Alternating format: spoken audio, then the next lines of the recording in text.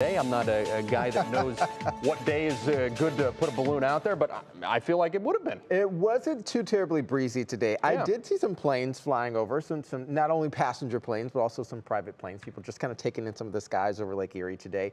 So with the breeze being a little bit at a minimum, the clouds being evading the area as well, it made for a nice Saturday. Yeah, you want a little bit of breeze with a balloon, A little but bit. not enough to take it out of your hand, right? Yes, we do not need an emergency to be talking about here, enjoying on our weekend. But overall, when you look at the conditions that we have outside right now, Will, and you're planning the remainder of your weekend, you're wondering, hey, can we do it again? Well, you can see as we look ahead, we do have some wet weather to talk about in the days ahead. That rainy pattern beginning in part of the western half of the state and beginning to edge towards our area. And it will also allow for some warmer than normal temperatures. Of course, when you have extra cloud cover kind of hovering above the surface, you kind of subdue some of that heat and kind of allow it to kind of stick around a little bit. And that's what we have on tap for us. Here's exactly where we're going for the remainder of the evening. You can see there our temperatures are going from the upper 60s into the mid to low 60s, and that is about where we're going to hang out. We should be in the 50s for the overall nightly lows, but because we'll have that cloud cover and also those rain showers around, we're going to stay in the 60s. Here's exactly what's happening right now. So take a look at this here.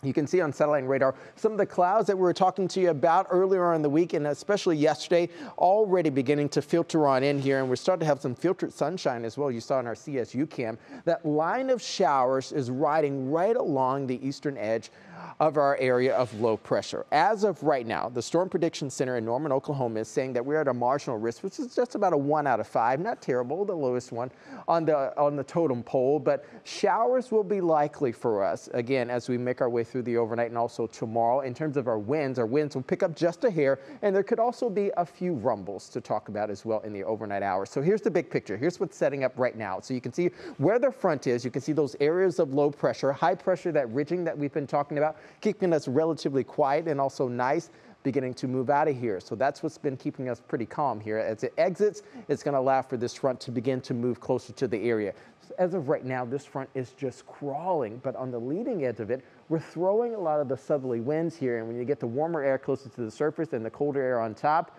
that is a recipe to start some of the showers and even some thunderstorms. So you can see as your National Design Mark hour by hour forecast as we roll forward here through the overnight, cloud cover again moving on in. We'll have those southwesterly winds keeping things pretty warm overnight. Shower activity increasing even in the overnight through early hours for tomorrow.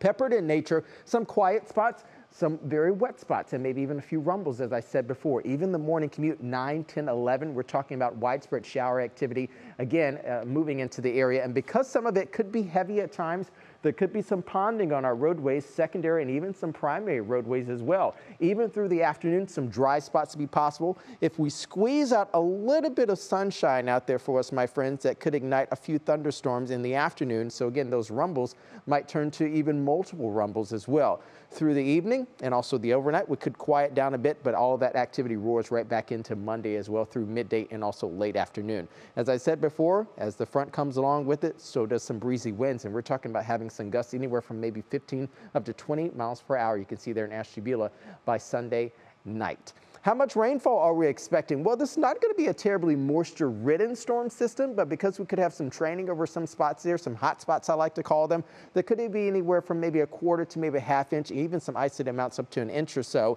And if we keep those areas very much so wet prone with the soil absorbing all that moisture, we'll be talking about 1, perhaps even up to 1½ inches of rainfall. Current temperatures out there, quite mild, I should say so myself. Dover at 73, you can see there up at the airport, 73 as well. Overnight lows, again, hanging out in the mid to low 60s area wide.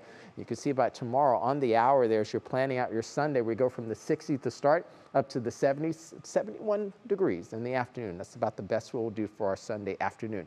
As far as your Union Home Mortgage 7-day outlook, we kind of hang around in the 70s. That pesky storm system will keep things relatively warm for us all across the area. Sunshine, middle of the week, Tuesday heading into Wednesday. High pressure wants to come back in pretty close, but it's not going to really hang out over us. We'll have another wet pattern to complete the week with our temperatures hanging out in the mid to low 70s, overnight lows, upper 50s, low 60s. So again, not terrible, Will. We could be a lot colder, but we're not. I spent the last several mornings splitting wood Oh, okay. And by the looks of things, I planned that perfectly because it's going to be so wet and the storm's coming in. I got that. It's all in the woodshed now, and I'm good for the winter. Good. Make sure it's dry so it is ready for the winter. Yeah. Well, we could spend a couple years and let it age a little bit. Okay. Right? Okay. Like fine wine. Absolutely.